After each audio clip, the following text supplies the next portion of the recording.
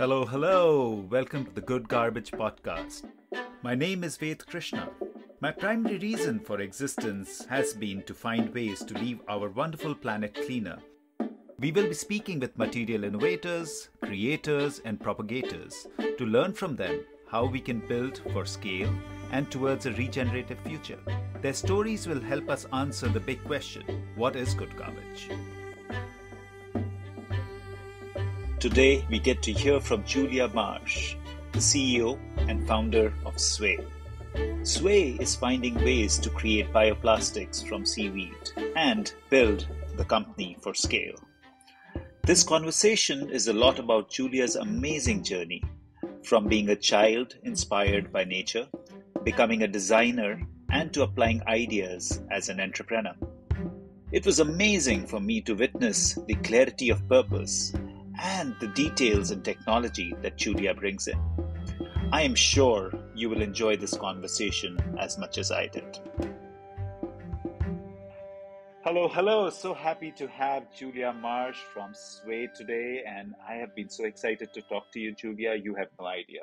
Because when we met at Rethinking Materials, I said, oh, this is a young company and they're doing cool stuff. And that was my impression. And then I started listening to you online. And I was like, that is a very, very impressive woman. And I am going to get to learn so much in this conversation. So thank you for taking the time. Thank you for being here. And thank you for talking to us.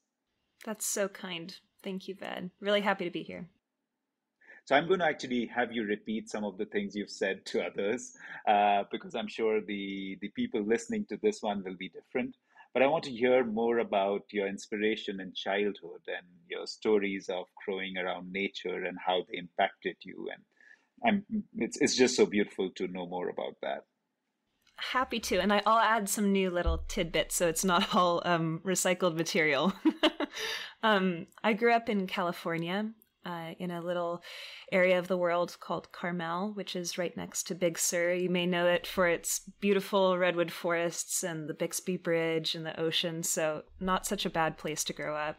And through my upbringing, I spent a lot of time at the beach in tide pools. As a child, there's videos of my sister and I pulling strands of kelp out of the bay and pretending that we're fishing and playing jump rope. And we also spent a lot of time in the forest hiking, identifying plants. My mother was a sort of amateur botanist, and she would always tell us to identify the plants that we were passing by. So from an early age, really a lot of time spent in nature, in the ocean, in the forest, and also, parents who were engaging with nature and teaching us to appreciate it. So really fortunate to grow up the way that I did. And the bit that I think is really interesting and related to our conversation today is that I was taught from a young age that very common mantra within the outdoor community to leave places better than you find them. And I love that. I totally live by it, is how can we actually leave no trace and then, in fact, leave places better than we found them? You probably relate with that one as well. Totally. I actually have a very similar saying. I'll just add one more thing to it, and I'm sure you believe in it already. But as a 16-year-old, I was on a survival camp in the Arctic Circle on top of Scotland. And my parents were, again, similar to yours, because we were always being pushed out into nature, and my father was always out with his clippers with plants. And I lived in the Indian mountains, and it was just beautiful. But one of the many things I was taught on the survival camp was leave people and places better than you found them. So you might want to add the people, because I'm sure you do leave people and places better than you found them. And it's been a real mantra for me as well. But what I want to ask you is also, do you remember the earliest impact that packaging had on your life? So do you remember something from your childhood or later? Is there a memory of packaging? Well, I would say we went to great lengths to recycle and sort our plastics and our packaging from a young age. And that was partially out of necessity, because at some times we didn't have ready access to like municipal garbage or recycling. We'd have to bring it into town. So that was one piece that I'd say I remember. Certainly on hikes out in the wilderness, there was kind of a game for my sister and I where we would try to collect as many pieces of litter as possible, which was kind of sad in retrospect. But then there's this other side to my memories of being a young person, a young creative person, and falling in love with the beauty of packaging as well, looking at how packaging can make products exciting and beautiful and even bias you towards wanting to purchase them. And I feel like there's two sides of the coin. There's all the negative aspects of what happens when we don't think thoughtfully about materials, but there also is this positive when we do think so thoughtfully, and we can use beautiful colors and textures and language to get folks excited about the products that we interact with every day. And that's actually why I became a designer. Yeah, and I'm going to dig more into the designer bit because that's fascinating as well. And I was listening to your beautiful, beautiful conversation at MFA, and the details that you got into were really, really impressive. But I'm going to get to that. I'm going to segue a little bit towards the coast of California. So my 6-year-old daughter and me, we did a daddy-daughter trip. We live in Portland in Oregon, and we drove south. And I remember we did a lot of whale watching and things like that. And I remember the beauty of that area, all the places that you are talking about. One of the things that we use now, and I don't know if you already use it, but taking a cue from your sister and you identifying stuff, we use this app called iNaturalist. And it's so cool because you just take a picture, and my daughter does it all the time now as a 6-year-old. I want to look this up. I want to look this up. That's a great parenting hack. I think there's been some talk on the internet around how most children wouldn't be able, or most people generally wouldn't be able to identify 10 local plants and 10 local animals off the top of their head. And I think it's a total privilege to think that way. But increasingly there are apps and methods for us to interact more with the world around us. And it is really, really amazing when you can connect and kind of recognize the flora around you. So I'm going to dive into the designer in Julia, and how did that come about? And, tell me more about your designer life. And of course, then we'll segue into how it plays into your current life.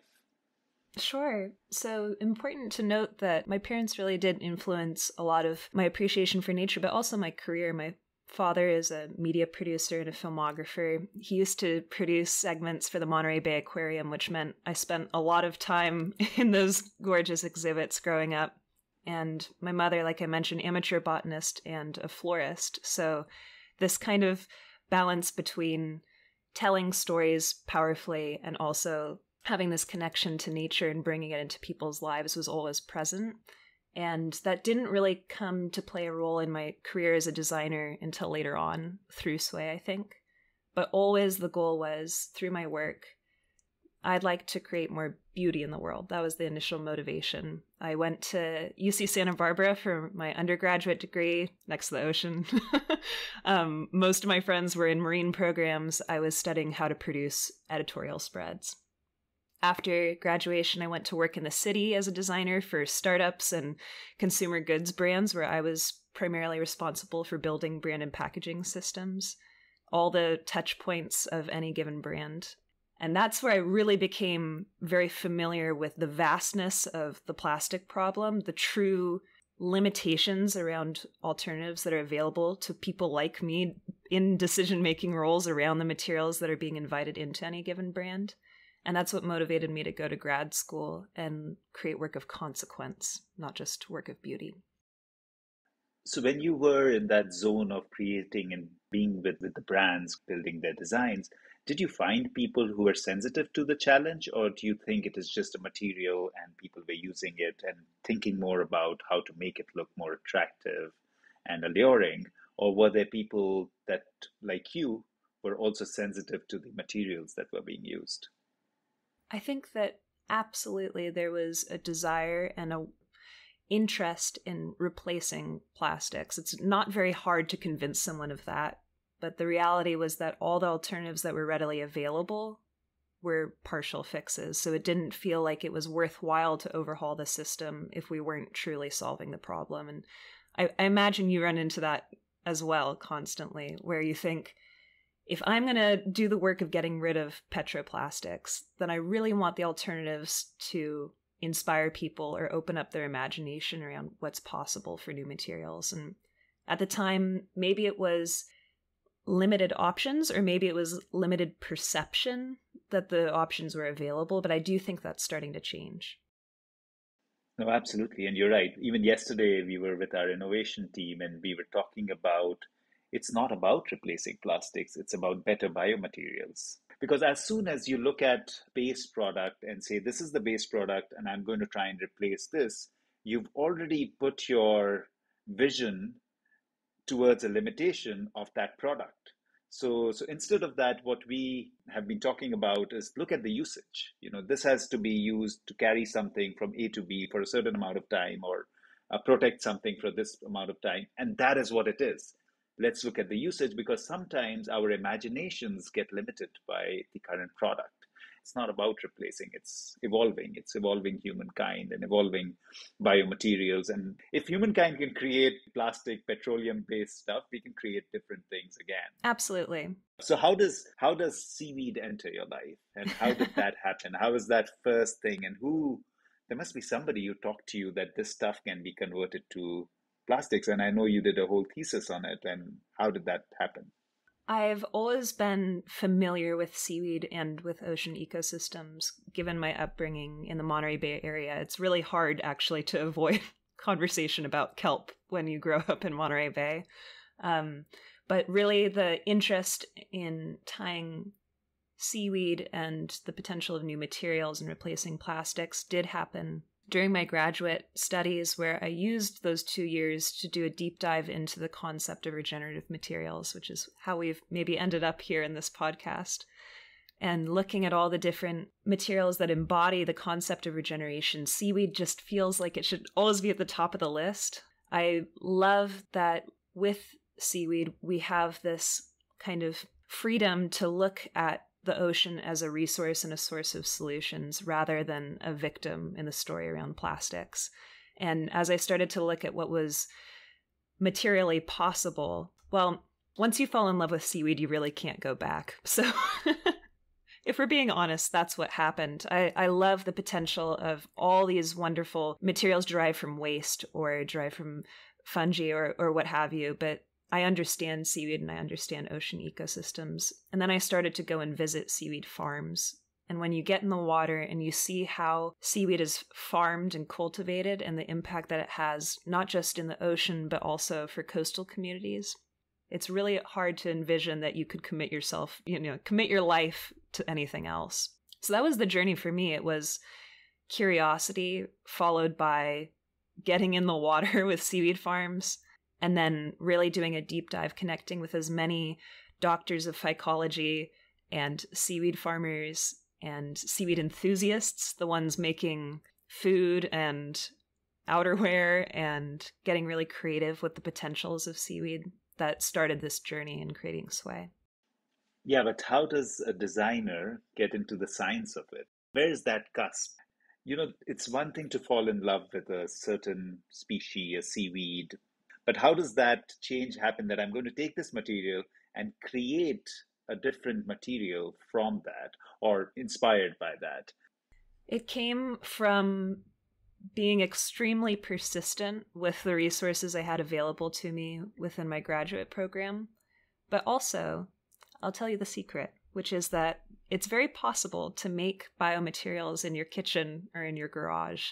And, with resources like Materium, a research organization and open source library of materials, which I absolutely adore, you can find recipes like the ones that I used early on, where you order seaweed off the internet and it arrives in your tiny apartment and you mix it with a few different additives in a pot and you lay it out. And while the material's not going to look great and it's not going to perform well, it can open up your imagination around what might be possible.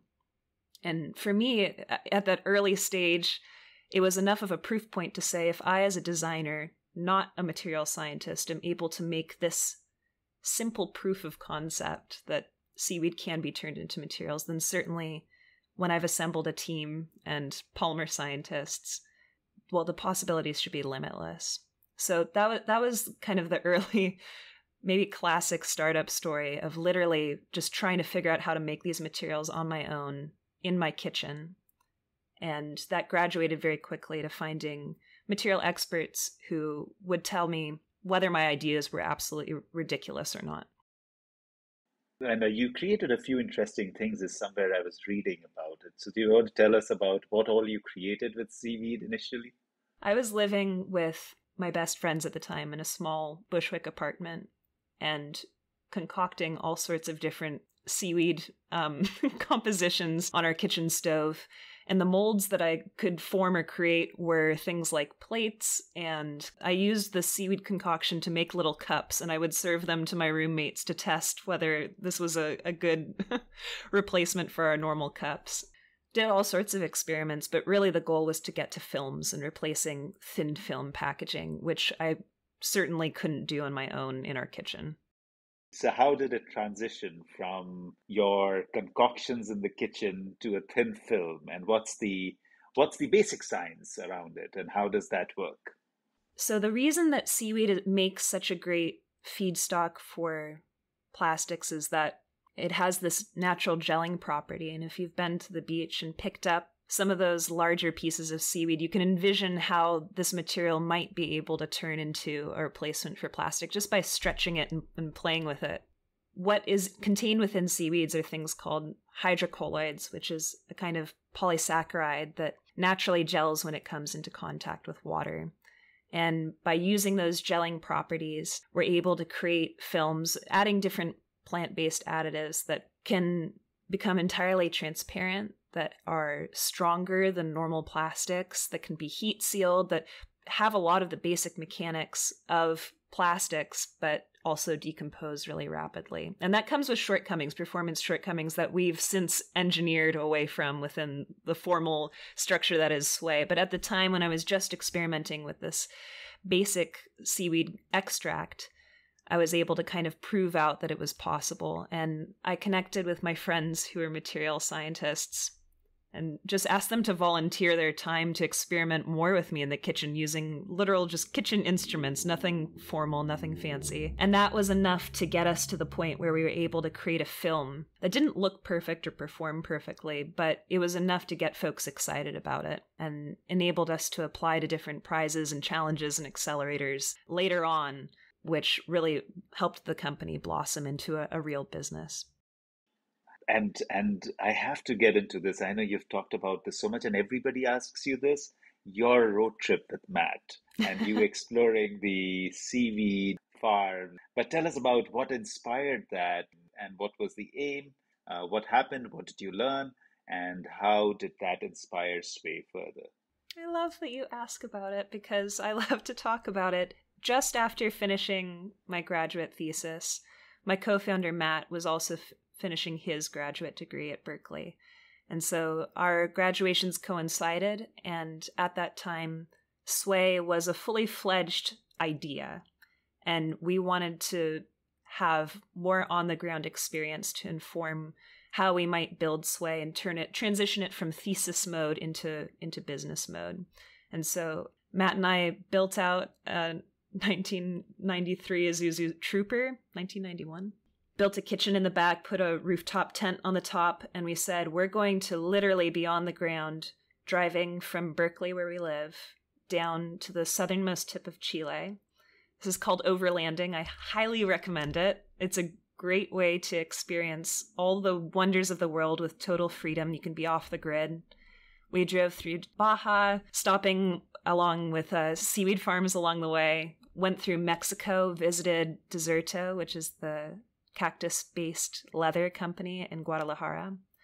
Traveled through the Caribbean, visiting with folks who are trying to engineer solutions for sargassum and the sargassum blooms happening there. Then down through Belize, every Central American country through Panama. Then crossed the channel and went from Colombia, Ecuador, down to Peru. And all along the way, visiting as many folks related to seaweed or related to biomaterial innovation as possible. One of my favorite companies is called Chua Plant. They're based in Peru, and they make plates from discarded banana stem waste. Something interesting I learned is that the banana plant is not a tree, it's a plant, but the waste can be used to make plates and cups, and it was so meaningful to connect with folks in all of these countries who are being so creative about using the materials around them to create solutions. So that was really motivating. Unfortunately, we didn't make it to Chile like we'd planned, where all the seaweed is happening because COVID struck in April of 2020. And we were politically evacuated. And when we got back in California, we incorporated the company and built that team and applied to the Beyond the Bag Challenge, and the rest is history. So great. Let's immediately segue into the bag challenge. So what was that like, and what did you compete with, and what were you presenting, and how did you manage to win that prize? We had a clear sense of what was possible with seaweed just by the experimentation we'd done makeshift in the kitchen. I'd built out a team alongside my co-founder, Matt. Well, he's my partner of 7 years. And we really focused on this holistic vision that we had for the company and for the material, which is new materials can only succeed and thrive if there is an enabling and receptive environment for them. So we need a lot of impact data to get brands excited about adopting this new material. And we also need really robust narratives so that when brands do adopt our material, we can get everybody on board, not just the sustainability team, but the CFO and the marketing team. So we built from the get-go a foundational LCA that projected the impact and life cycle of our product. And we also added members of the team related to impact and sourcing that could help us project what our wild success, what effect that might have on the planet, on ocean ecosystems, on compost infrastructure, etc. And with that knowledge, the basic prototype, a sense of our supply chain, and a sense of our potential impact, we applied to the Beyond the Bag Challenge, which was organized by Closed Loop Partners and IDEO. And then we won, which was so game-changing for a young organization with really just the basic building blocks put together, some great resources, some incredible mentors across different disciplines, but really there was a lot to figure out. And that program, the Beyond the Bag Challenge, helped facilitate research. It gave us direct access to packaging and procurement officials at the top of the food chain, customer insights, regulatory insights, the opportunity to test our material in compost facilities. So it just really opened the floodgates for what was possible for us and accelerated into becoming a proper business. That's totally amazing. Well done. Want to be a part of the next big thing in compostable packaging? Check out gcahub.com. Create your free account and connect with others in the compostable packaging industry. On GCA Hub, you can exchange ideas, solutionize problems, network, and learn through curated resources. Now let's get back to the conversation. Explain to us a little more about how you plan to scale. And in scaling, what I heard a little bit about was that ultimately it's going to be resin and pellets. That is what is going to be the product. And then the same blow film machines that use plastics, the same supply chain can make use of it. Absolutely. So the composition of our materials are inspired by nature. And what we aim to do is use the naturally abundant polymers that are found in an array of different types of seaweed to create films in various traditional plastic production methods.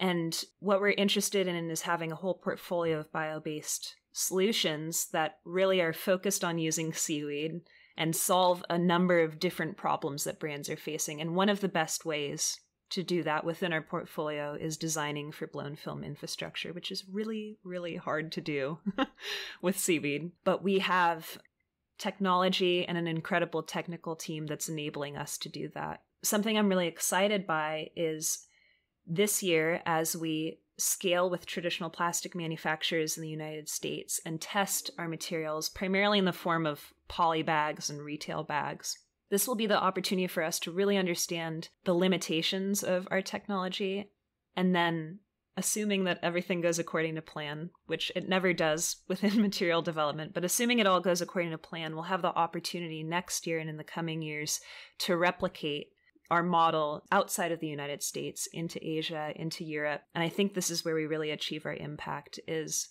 building a model where we understand exactly what's happening in the water. We understand exactly how the seaweed is being processed. We're creating resin and then film with traditional infrastructure.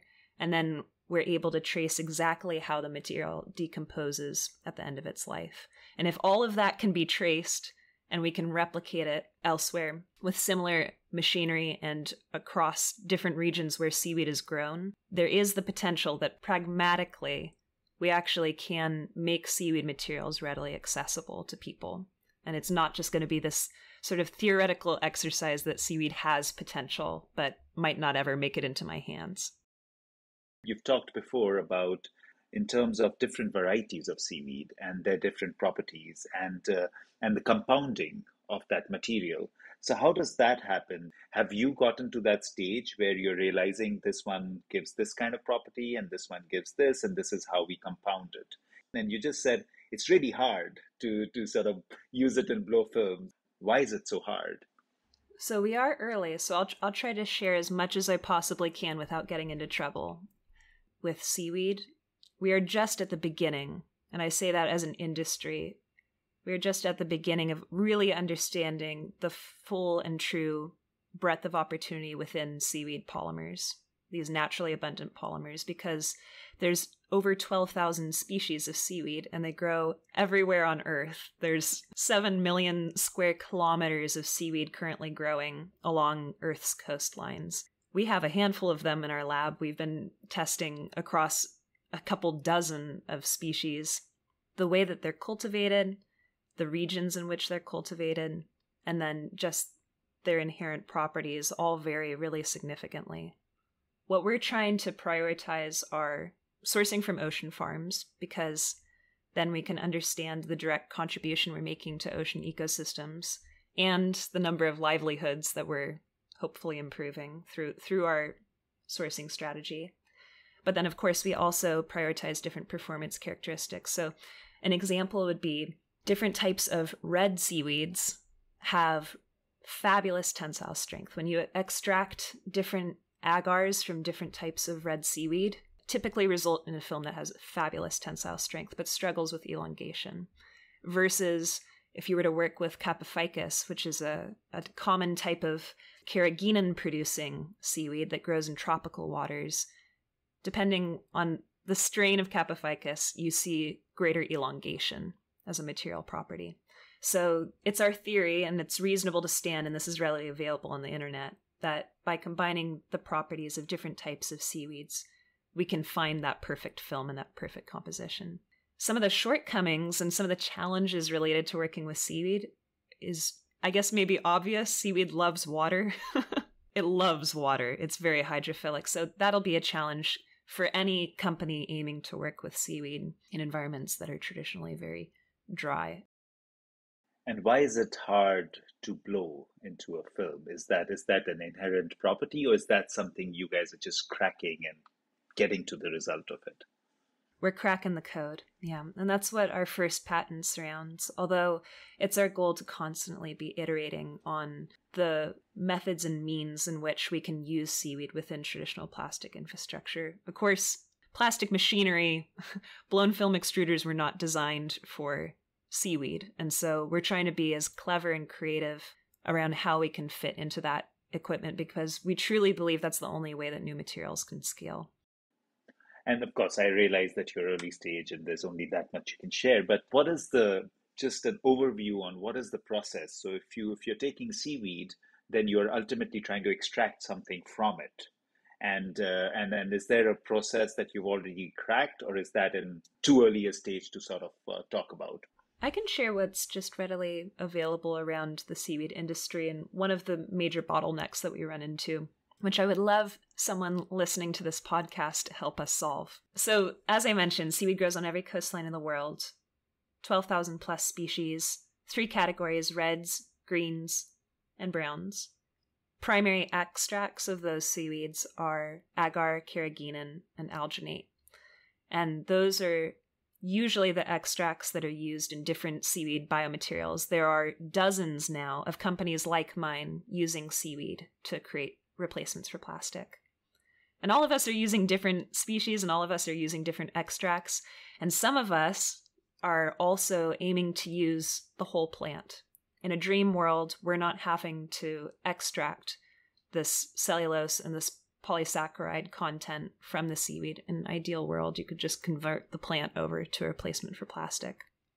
An opportunity that I think is really present is innovating around those extraction and processing methods. Currently, what happens typically is you harvest the seaweed from the farm, basically give the seaweed a haircut, pull it onto the beach, it dries under the sun, has to get down to a really low moisture content.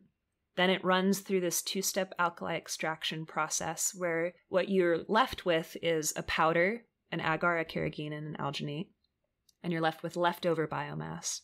And depending on the species, you can be left with anywhere from 20 to 50% leftover biomass that currently is just being dumped back in the ocean, or it's being used to fertilize the trees that maybe grow around the production facility. And so there's such a good opportunity here to find less wasteful extraction processes and also to develop other beautiful value-added products from that leftover biomass. And I really hope someone listening will do this. I am personally jumping on that bandwagon. So all we know is cellulose, where we work. So, this is music to our ears, and it'll be awesome to test the biomass and see how we can use it. And yeah, lots of work that can be done. So when you say agar, it's the same thing as an agar powder. That comes from seaweed? Exactly. As a vegan, I've been using it so much, and I didn't know that it comes from seaweed. Seaweed is very present in our lives, probably more so than folks imagine. We think of sushi, or we think of the stuff that washes ashore when we visit the beach, but seaweed is a thickening agent in most foods and cosmetics. So your ice cream might have it, your toothpaste probably has it, and a lot of your creams, your bedtime creams, that's the primary market for seaweeds today, which is helpful because it means that most of the extracts that we're working with are already food grade and will fast track our path towards food contact certification.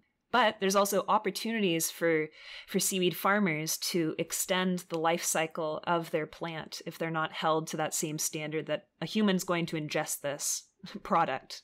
And we hope that that'll open up new opportunities. The bioplastic industry, biomaterials industry will open up new opportunities for ocean farmers. And what's carrageenan? What is that like, and what does it do? Similar gelling agent. Okay, agar and carrageenan are similar in their usage. Mm-hmm. Yeah. And same with alginate, although you may be familiar with some of the different alginate products that are used for creating molds. There's some instances where you can use alginate to create the teeth molds that you find at the dentist.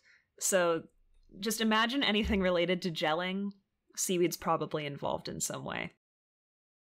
Wow, I had no idea. Thank you for that. It's so heartening when I hear you talk about people working with biomaterials all being on the same sort of journey. And it is so true, I just love, I'm so inspired by the work you're doing, and I'm literally rooting for you. But then how do you see significant scale? Because you and I know the size of the challenge is so huge. How do you see yourself in the next 5 years or 10 years? I totally agree. I think everyone within biomaterials, and especially within this category of regenerative design, are rooting for each other because we do need an ecosystem of solutions to tackle the immensity of the problem. We're specifically focused on thin film plastics at the moment, wrappers, pouches, baggies, the really annoying plastics that no one really wants. And there are 5 trillion pieces of this type of thin film packaging produced every year globally. So we've got our work cut out for us in the next 5-10 years. My vision for us and for biomaterials as a whole is that we're able to collaborate more fully so that we do better match materials to the appropriate application, like you were speaking about earlier. We don't want all materials to be replaced by seaweed. We want seaweed to play a role where it's making meaningful change. And we want to amplify opportunities for seaweed to do what it's really, really good at, which is turning into healthy soil at the end of its life, actually creating healthier soil in the process, but then also improving ocean health. So my big concern and my hope for the next 5-10 years is that we can act in collaboration with other ocean organizations, with other seaweed biomaterials companies, in creating standards that protect the ocean and enable us to avoid some of the harms of the past.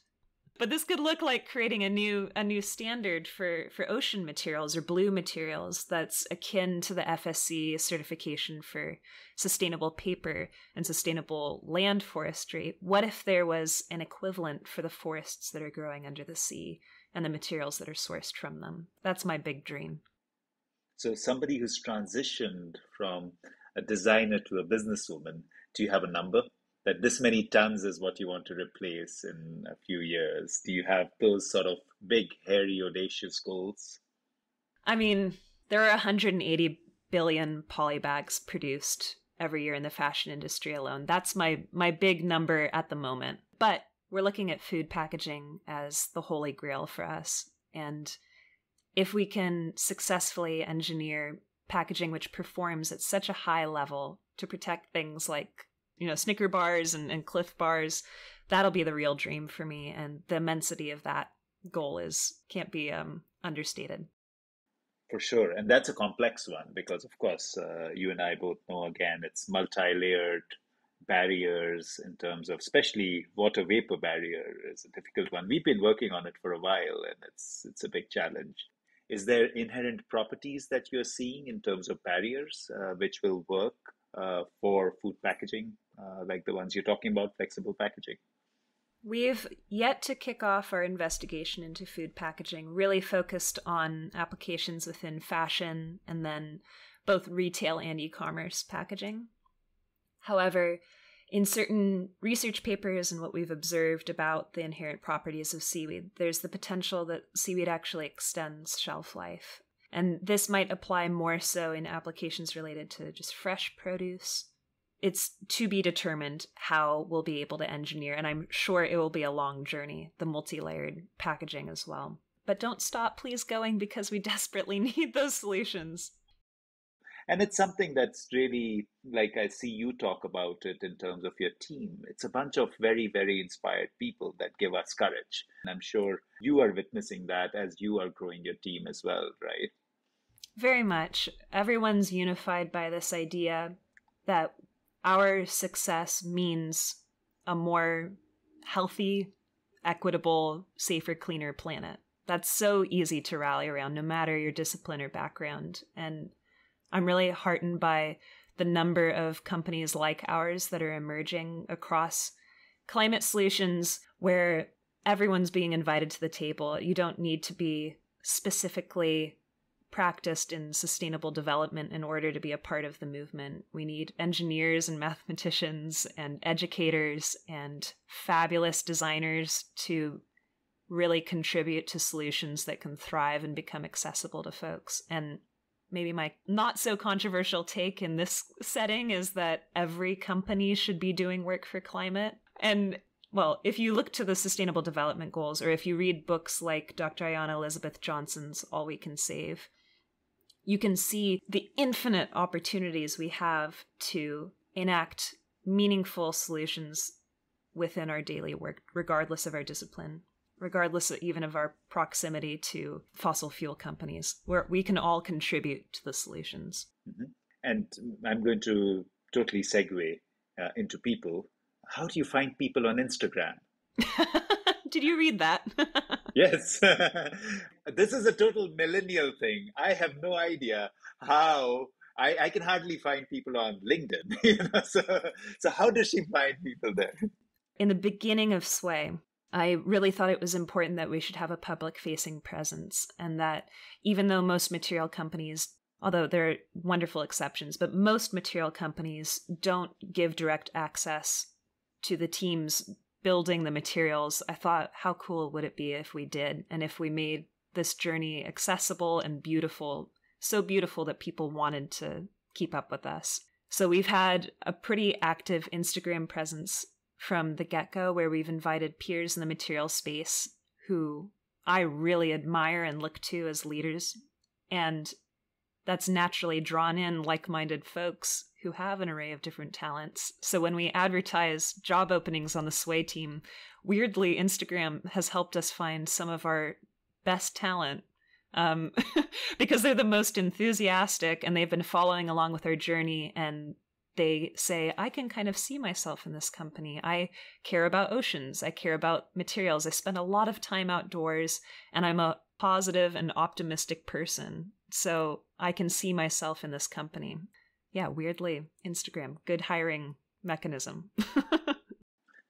Oh my gosh, that's definitely a new learning for me. I'm definitely getting our recruiters to listen to this one. So, the other thing you talk a lot about, and it's beautiful to hear, is this whole idea of regenerative instead of sustainable. So, my challenge has always been we can create a lot of regenerative products, but I still find it a big challenge to create regenerative processes, especially when you're trying to do it at scale. And I know that you're still sort of scaling, but I'm sure you have a decent handle on your process. Have you managed to crack the code even on the process side? And even if it's not regenerative, does it consume very little? That's such a good question. I can paint a picture of our full supply chain and identify the points where I feel regeneration has the biggest role to play. And I think that for a company of our size at this early stage, naturally, number one priority is make an incredible product and get it into the hands of consumers. But as much as we can, we're trying to amplify those opportunities for regeneration. That starts at sea, in the ocean, working with ocean farmers who have been doing this kind of work for either centuries or for decades, where they've converted from fishing and are now cultivating ocean forests at sea. We're looking at what seaweed does for oceans, whether that's the sequestration of carbon or the contribution to biodiversity by creating habitat, or the reversal of ocean acidification, which is a consequence of climate change. And measuring all those things helps us trace how are we truly regenerating nature, and how can we grow this very important feedstock in such a way that we're not over-extracting. It's part of the reason that we've diversified the types of seaweed that we work with, and we're trying to also diversify the regions where we source seaweed from. And I think that's just a basic principle of regeneration, is no over-reliance, only abundance.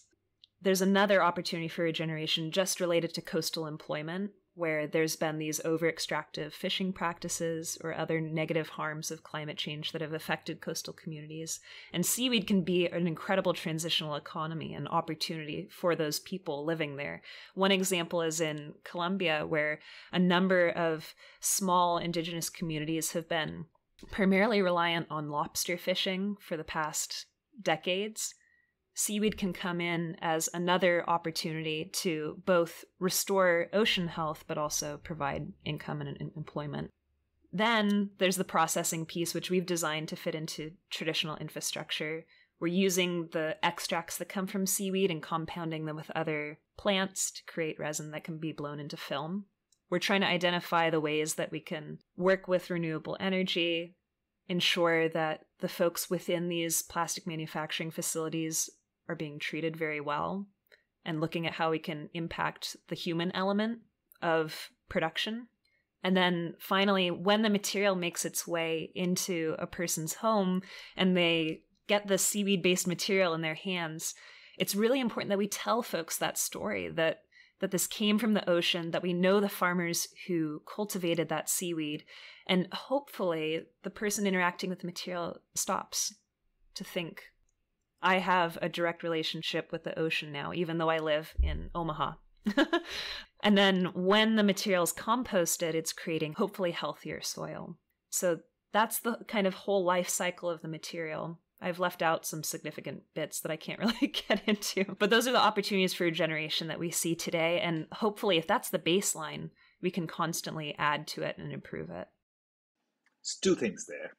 One is when you're looking at eventually manufacturing. So basically, can you create smaller facilities nearer to the source and nearer to the market so that your carbon footprint is lower when it comes to transportation?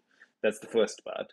The second part, my challenge always is that as an industry, I find that we don't have a process where we can actually give back more than we take in. Whether it's energy, it's water, it's everything in between. So that's something that's been a constant struggle for me. So those two things, how are you thinking about placing your factories whenever you have your factories?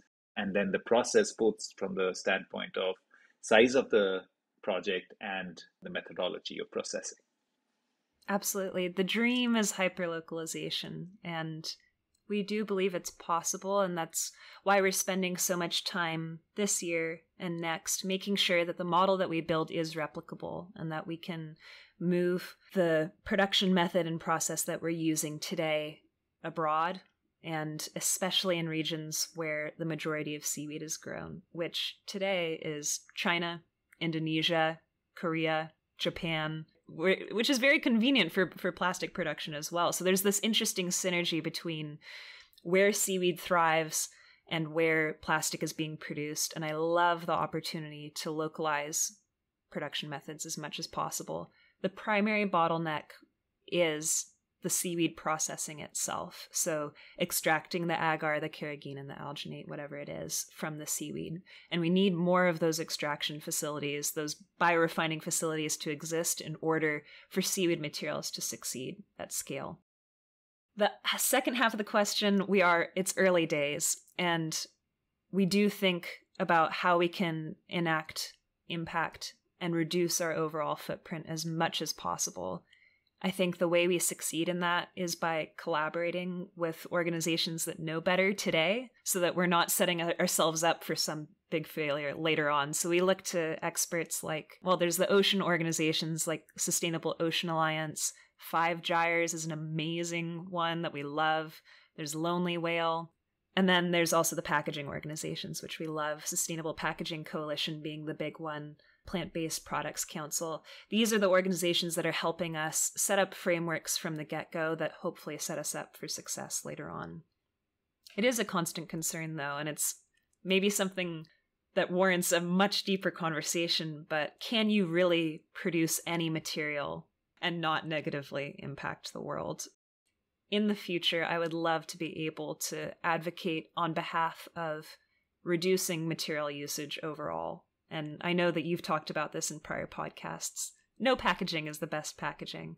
And I think that's why it's so important to find really specific applications for these new materials where they make sense and where they are truly going to do more good than harm. I wanted to just mention a couple of things to your earlier comments, and I don't know if we got talking about this in rethinking materials or not, but I was doing a master's in biomimicry, and one of the things I loved was seaweeds, and I came from the pulp and paper making discipline, where the angle of our fiber is typically 25 degrees. And usually, and I'm sure you know this much better than me because there's so many kinds of seaweed, but what I studied was the seaweed has it at 60 degrees, the cellulosic fiber, and that just changes everything in terms of elasticity and tensile. And so that was so amazing for me to see. And of course, many other properties in terms of being hydrophilic and elastic. I love this. I love drawing comparisons between terrestrial forests and ocean forests and the way that seaweeds grow that make them well inclined for new materials. And so exactly to your point, trees, imagine a redwood tree, is not being constantly pushed back and forth by ocean waves, whereas kelp and the stem or the stipe that's producing it has to be trained to constantly react to the current. And that's what builds up the alginate content in it. And that alginate is what we're able to use to gel and create films. So there is this direct correlation, just this underwater world that we don't usually see, and that environment and what seaweeds have evolved to have to withstand and how strong they've had to become is really inspiring. You can see similar kind of parallels there with just the diversity of underwater life and how there's natural intercropping and opportunities for multi-trophic farming where numerous different species are benefiting from their proximity to each other. So, for example, oysters love to grow in proximity to kelp because kelp is purifying the water around it. I love that kind of interplay between these different underwater life forms. And the more we can show folks this, I hope the more innovation will come and kind of be derived from the ocean. Yeah, that's amazing. There's so much more to learn there. So I heard the stat that I was shocked by, which I actually didn't know, which is 94% of Earth's wildlife is in the ocean. 94%. I'm sure you may be right because we don't know so much there. I want to talk to you about your love for PLA. So talk to me about that. I think that there are so many opportunities to work with different materials, and there's a great fit for every material. There are places where plastics make perfect sense, where we need a high degree of performance. I'm an avid believer in pairing the design of the material with the application. So if a material is intended to live forever and it's going to be used forever, then it should be derived from plastic or a different type of feedstock, aluminum or glass or what have you. I think the role of compostables is to make it as easy as possible for the consumer to do the right thing. And that means designing for human error and the realities of compost infrastructure today. So I'm just really enthusiastic about rapid degradation timelines. I want the TUV Austria home compost standard or better for all compostable materials that are likely in some cases to go to industrial compost. Hopefully they're being home composted on your counter or in your backyard compost, but in most cases are going to landfill. And in that real scenario, we want materials that degrade as quickly as other organic matter. So that's my take on materials, and no hate towards any given material. I think they all have a role to play. Beautifully put. I couldn't agree with you more. Ultimately, we have to be inspired by nature, and things need to degrade as they do in nature, and that means home or backyard compost solutions. What I love about composting, as compared with recycling or other end-of-life mechanisms, is that you can see composting happen right before your eyes. So if a shopper is concerned about whether the material is actually going to degrade, they can literally watch it happen. And I think that's going to open up a lot of opportunity for new materials and building trust with the consumer. I totally agree with you, and transparency has to be there. People want to know, and that's how they can trust. My last question to you is, what does good garbage mean to you, and how do you see it as we progress as humankind? I love the phrase that is often used within this industry, which is design does not create waste. And I think if we truly embody the principles of the circular economy, good garbage is actively regenerating nature and replenishing life. It's creating healthier ecosystems, it's creating healthier soil, and in between, it's making people feel like they have a role to play in the next generation's future and sustaining and creating life on this planet. So yeah, good garbage can be engineered, it can be designed, it can be beautiful, and hopefully it's replenishing life. Thank you so much, Julia. This has been such a wonderful conversation. Thank you for being here. Thank you for being the person you are and the things that you're doing. I cannot wish you enough luck. I hope Swig keeps growing from strength, and I hope we get to keep interacting and doing things together and, leave behind a better planet. Thank you so much for being on the show. Thank you, Ven. Thank you once again for listening, and thank you for your ideas.